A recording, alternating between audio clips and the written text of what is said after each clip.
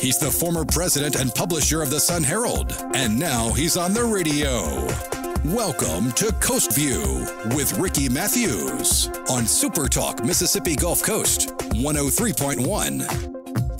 Welcome to Coast View, the show that celebrates the men and women who are making coastal Mississippi a better place to live, work, and play.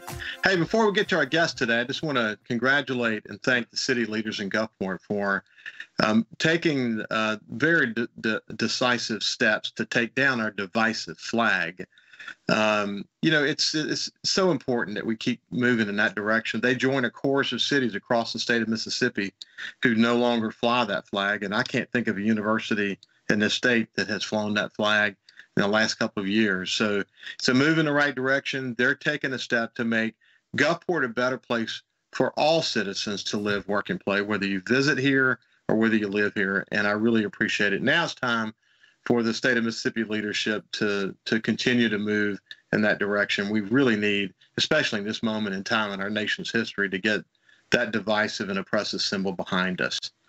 Okay, we're going to move on now.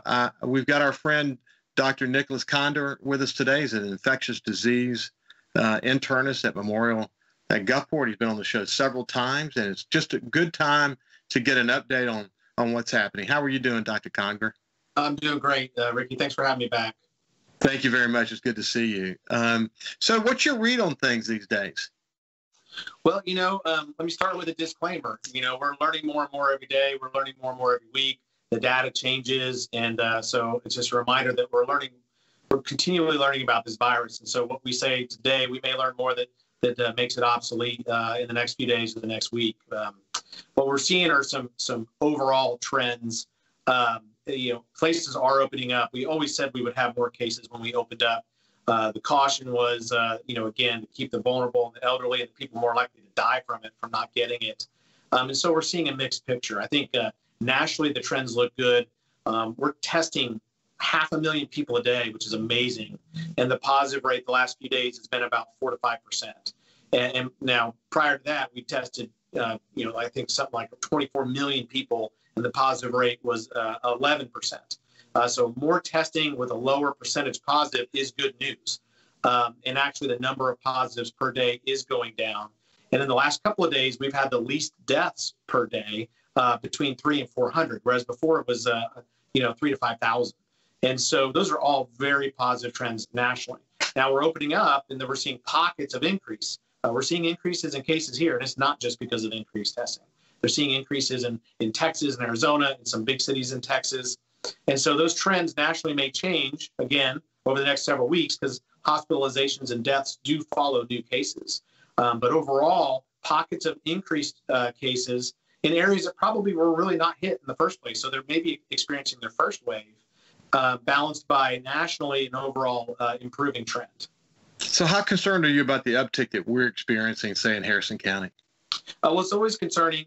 We knew that during the lockdown slowed the virus down. And we, like I said, we really never experienced our first wave.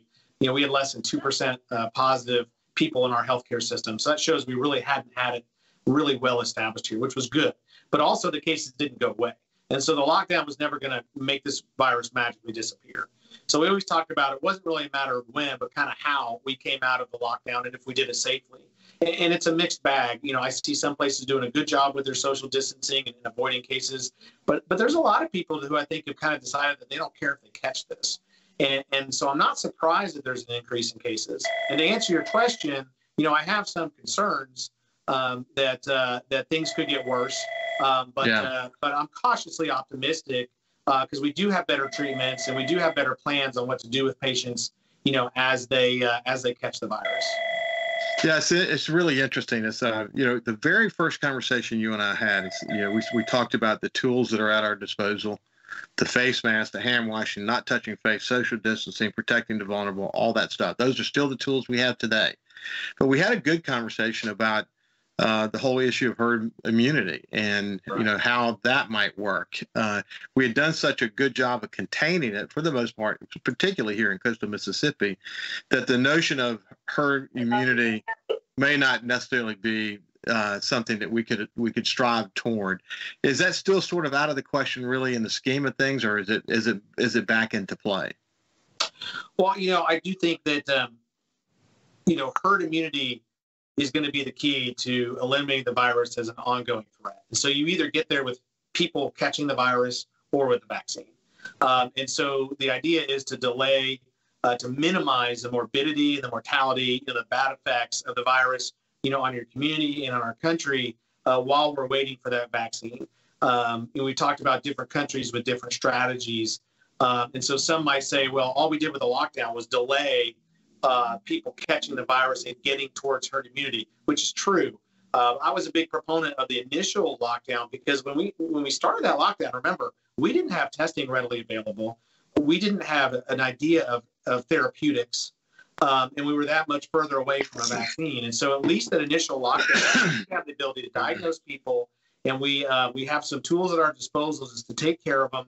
We didn't have PPE. I mean, we were recycling PPE, and we were critically low. And so all those factors are better. So I do think that now is the time to do our best, again, minimize the impact on society. I think the economic impact of the lockdown was tremendous. And so I do wish people were more careful when they go out with those social distancing things you mentioned. But eventually we had to come out of it with some more tools. And I did want to add, you mentioned the tools at our disposal. The two most important tools are protect the vulnerable and don't go out if you're sick. We need to keep that in mind. If you're coughing and you're ill, please stay home.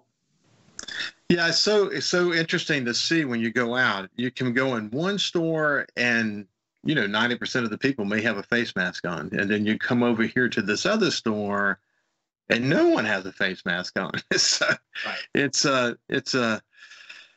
When you're indoors, though, you still feel very strongly that wearing a face mask is the right thing to do. Right. Yeah. And I saw a headline that said something like wearing a mask may not protect you. But when you got in the nitty gritty of that headline, they were simulating someone repeatedly coughing with a face mask on, demonstrating that things can leak out around the face mask if you repeatedly cough in the face mask. Well, my answer to that is, well, if you're repeatedly coughing, you should not be out and about. You should be isolated in a room in your own home. But still, that's going to decrease the amount of spread.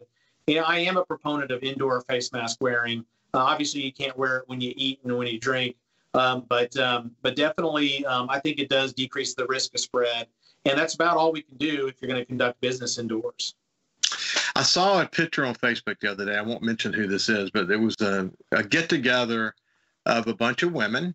And the initial shot, they all had their face masks on, but they were standing shoulder to shoulder, touching each other. And then later on, they all had their face mask off, and they were just kind of enjoying each other.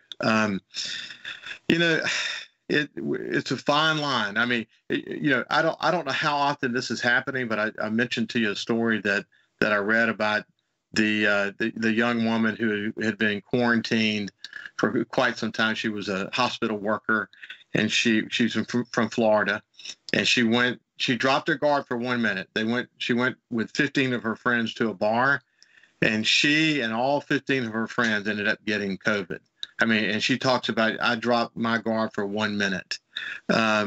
Probably if they're young, the outcome's not going to be so bad, but then you have to worry about who have they been in contact with and how long were they infected before they realized it, and were there any vulnerable people around them? All these issues are still very much something we should be thinking about, isn't it? Yeah, that's right. A bar, again, people close together indoors without, presumably, I don't know where they were, without much ventilation, that makes sense. You hear of a poker game where 9 people all at a poker game get it. Well, you know what? If you're playing poker, you're sitting around each other, you're facing each other, you're breathing towards each other.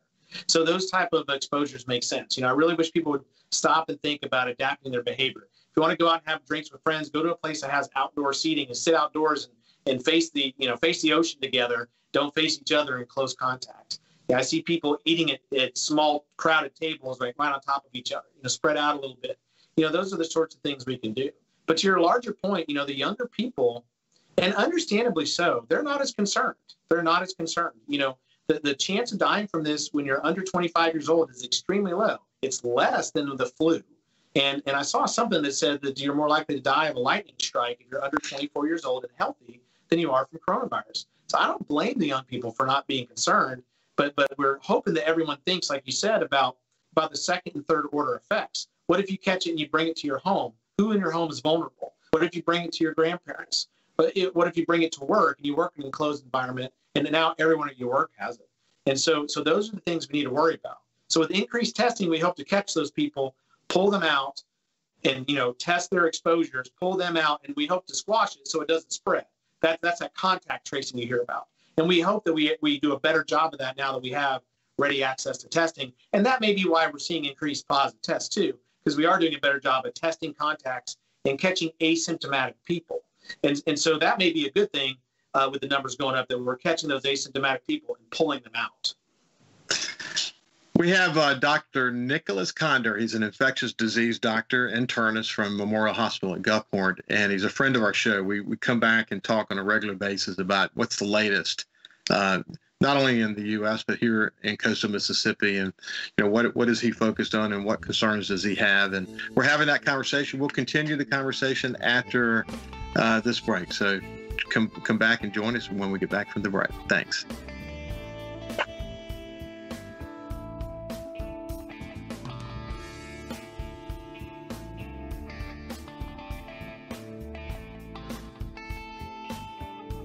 Subscribe for free to the Coast View podcast on iTunes, Google Podcasts, Spotify, or wherever you get your podcasts. Talking to the people that help make the coast such a unique place to live. This is Coast View with Ricky Matthews on SuperTalk Mississippi Gulf Coast 103.1. Welcome back to Coast View. We have Dr. Nicholas Conger. He's an infectious disease doctor, internist at Memorial Hospital at Gulfport. Hey, Dr. Conger, I had a wonderful honor yesterday. I hosted 4 governors on the show at one time. I had Governor Mavis, Governor Musgrove, Governor Bryant, and Governor Barber all at the same time. And we talked about this fund called the Mississippi 30-Day Fund, which is a fund that has no administration costs, that's been launched in the state of Mississippi so that small businesses can get a forgivable loan so they can hopefully survive. But we had a great conversation just about a lot of things. I asked him, for example, how has their life changed in the pandemic? And it was so interesting hearing each of them talk. Just a couple, for example, Governor Mavis said that in his role as the Secretary of the Navy, when he left there, he was the most traveled senior executive in U.S. government history. He did 1.3 million miles to 52 countries, and he talked about that. And he said, well, today he's at the house. He's left the house he leaves the house very rarely. He has not been to his office one time. But he really spoke to how seriously he's taking this, and that he's going to stay hunkered down until there are better answers for someone his age. Governor Barber, I thought, was kind of funny about it. He said that he's been married for 48 years. And he said Marcia, his wife, said that the secret to their marriage has been that Haley has been gone for 41 of those years. I thought that was kind of funny. He said that suddenly in March, she gets him cold turkey, is the way he described it, But they all talked about it to a man. They talked about how they've obviously been living life in a very safe way. There a lot of reflection on family and friends and all the things that you and I have talked about in the past. But it was terrific talking to them. But one of the things they didn't talk about was, they were using the information that you constantly talk about, the tools that are at our disposal. They're using all of that information to guide their lives and their families' lives. And there was no discussion about misinformation.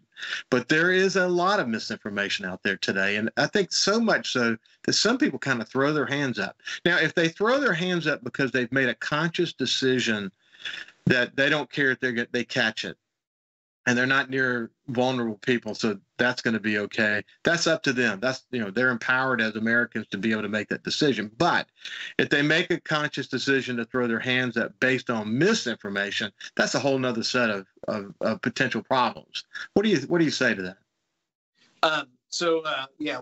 let me round back to what you were talking about earlier. You know, if you look at history, we've had like a plague or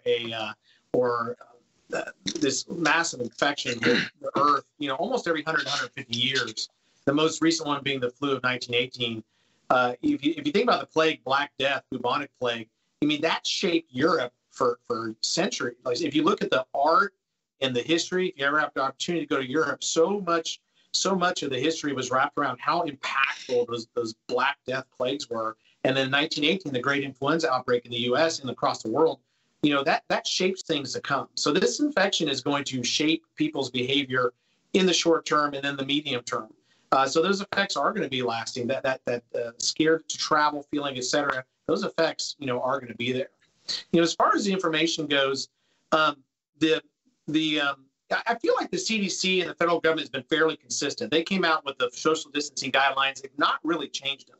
It's been the different applications at the state level and the city level that I think have caused the confusion, as well as the way the media has interpreted different events as well. And so some of the blame might be on the centralized federal government. Some of the blame might be on the local governments. Some of the blame may be on the media.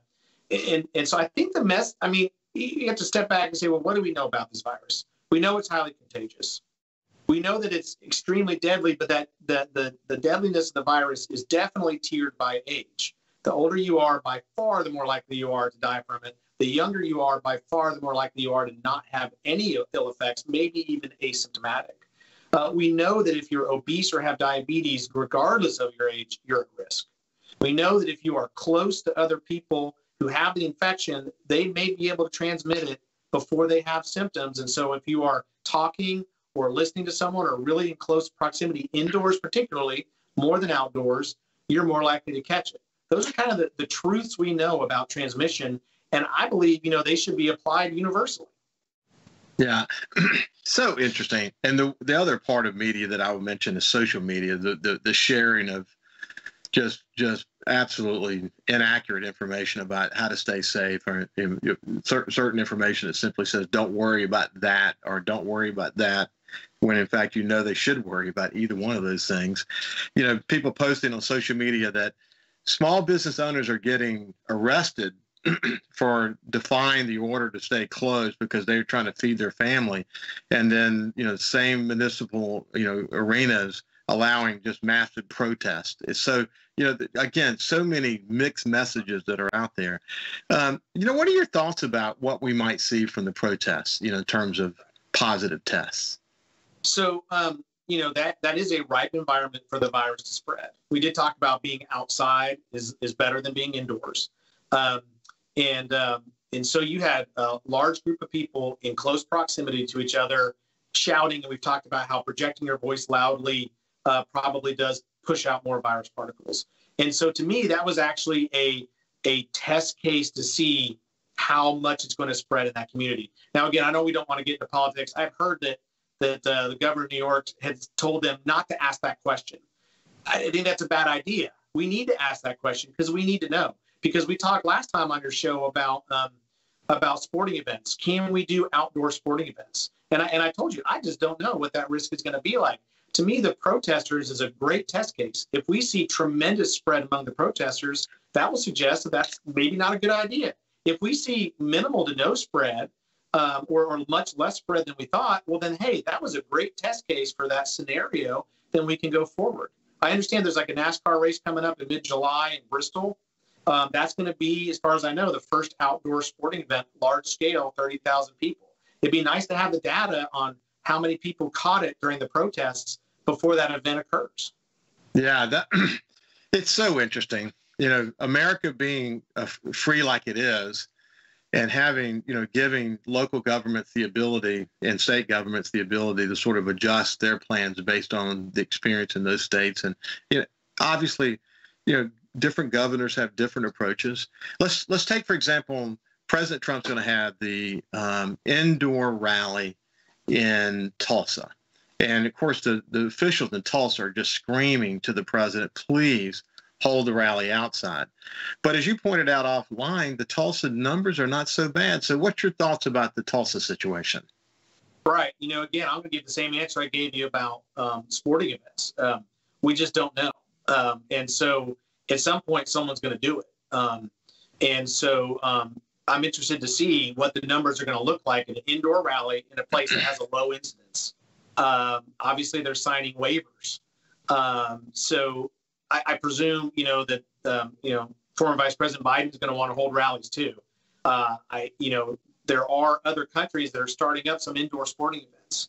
And so this is all new. So it could be a massive spreading of coronavirus event. It may not be. But we just don't know the answer. And so it's interesting that that's going to be the first large-scale indoor event. To me, it's a bit of a risk, but we'll have to wait and see.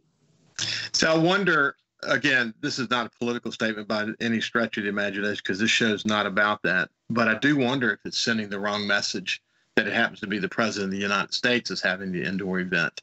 And the fact that he's asking people to sign waivers, it tells you they're concerned about it, or they wouldn't be asking them to sign the waivers. So it will be very interesting to see where we are, say, 4 or 5 weeks down the road, so we can see data that's coming out of, for example, the NASCAR event, and then the various outdoor protests that have occurred, and then, the president's rally.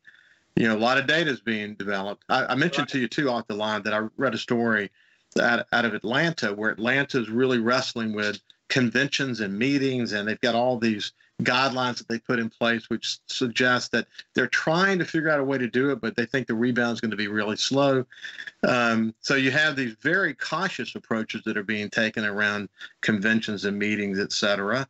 And then you're having this not so cautious approach with the president and his rally.